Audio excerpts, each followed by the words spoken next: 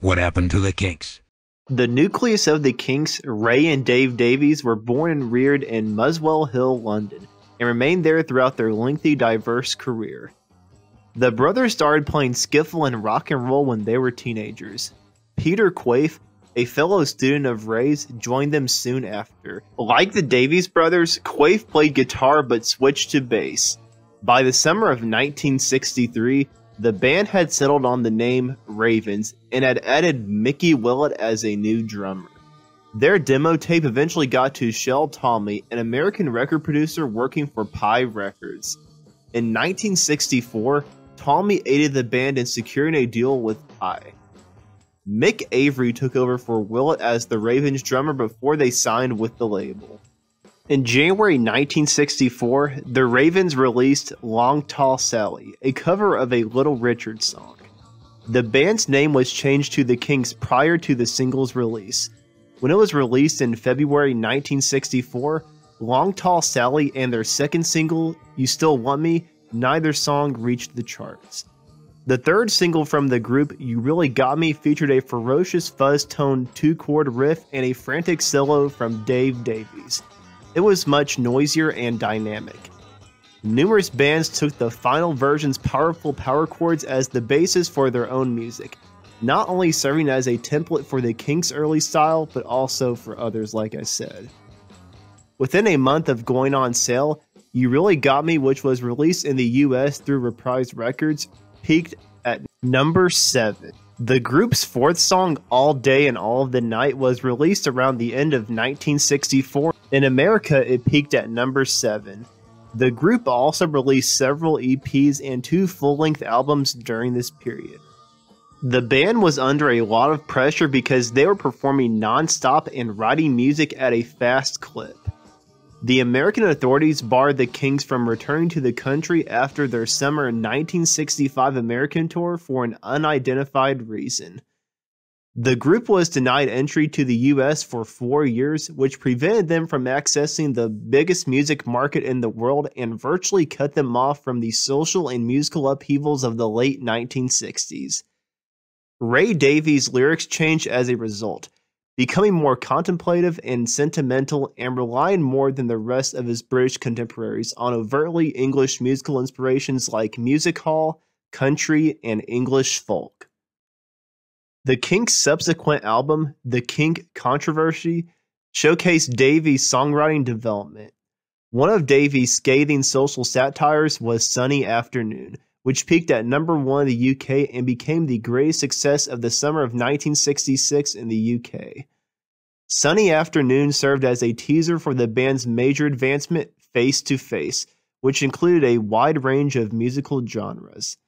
They made a comeback in May 1967 with the ballad Waterloo Sunset, which in the spring of 1967 peaked at number 2 in the UK.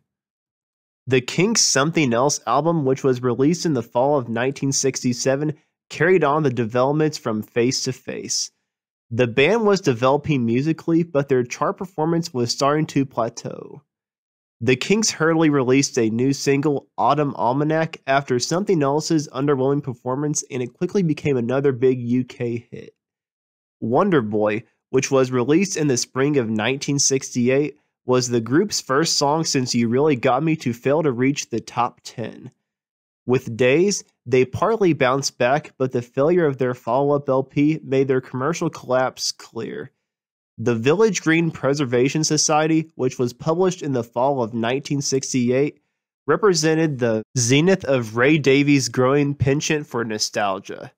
Despite the album's failure, critics gave it high marks. By the end of the year, Peter Quaife had quit the band after quickly growing weary of its lack of success, and John Dalton had taken his place. The Kinks were allowed to tour the US for the first time in 4 years in early 1969 when the American government removed its embargo on them. The Kinks released Arthur prior to the start of their tour. Arthur was merely a minor success but featured uniquely British lyrical and melodic themes like his 2 predecessors. The Kinks added keyboardist John Gosling to their band as they started work on the follow-up to Arthur. Gosling made his debut on the Kinks song Lola. Lola, which had a more solid rock foundation than their previous singles, reached the top 10 in both the UK and the US. Lola vs. Powerman and the Money Go Around Part 1, which was released in the fall of 1970, helped the group become a favorite at American concerts. It was their most popular record since the mid-1960s. Early in 1971, their Pie/Reprise contract terminated, freeing them to look for a new record deal.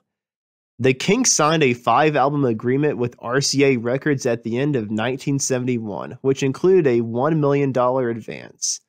Muswell Hillbillies, the band's first album for RCA, was released in late 1971, and it signaled a return to the nostalgia of the Kinks' late 1960s records, albeit with more overt country and music hall inspirations. The record wasn't the commercial smash that RCA had thought it would be.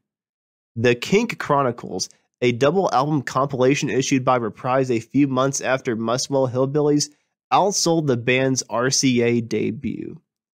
The double disc compilation Everybody's in Showbiz from 1973, which included one album of studio tracks and one of the live performances, was a letdown.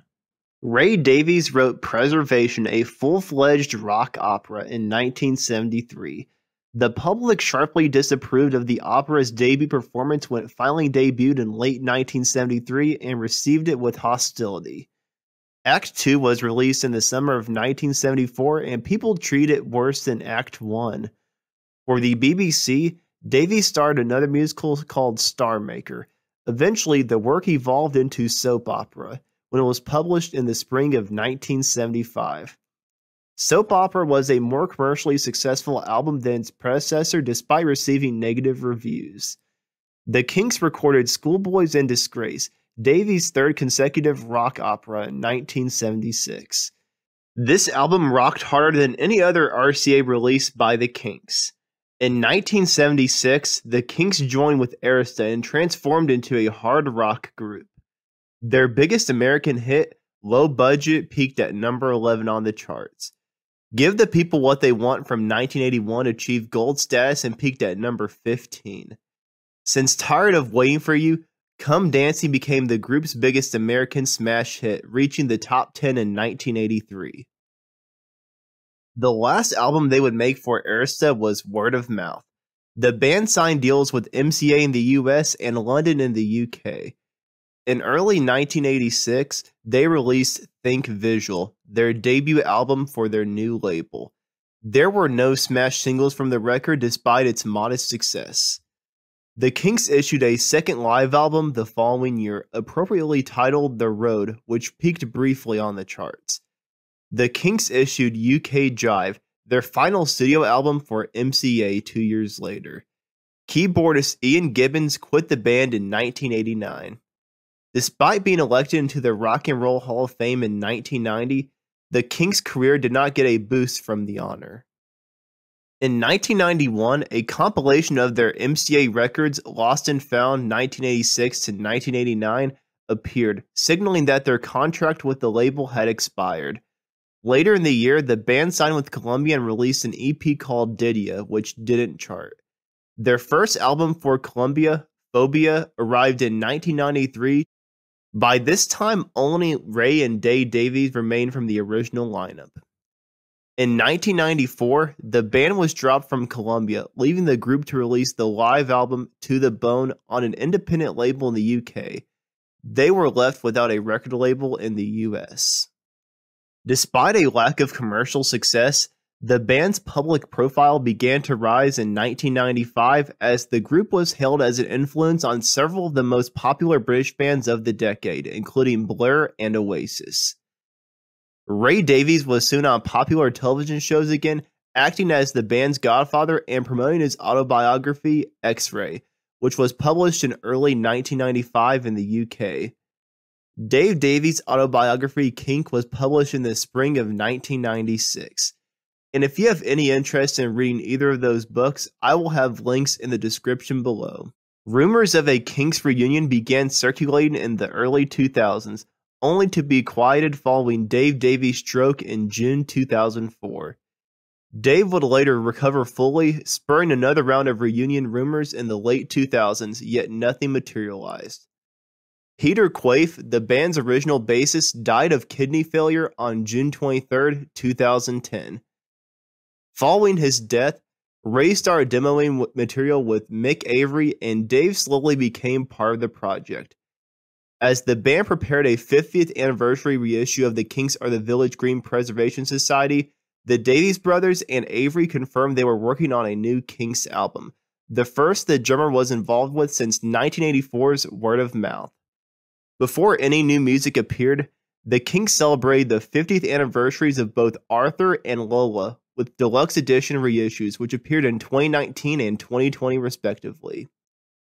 The anniversary editions continued in 2022 when Muswell Hillbillies and Everybody's in Showbiz, the first two albums released under the RCA contract, were paired in a deluxe box set.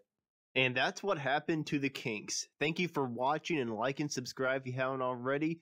And I just want to give a shout out to Elmo Lewis. He's the one that requested this video. And if you want your request to be done, let me know in the comments below. Check me out on Patreon, and I'll see you in the next video.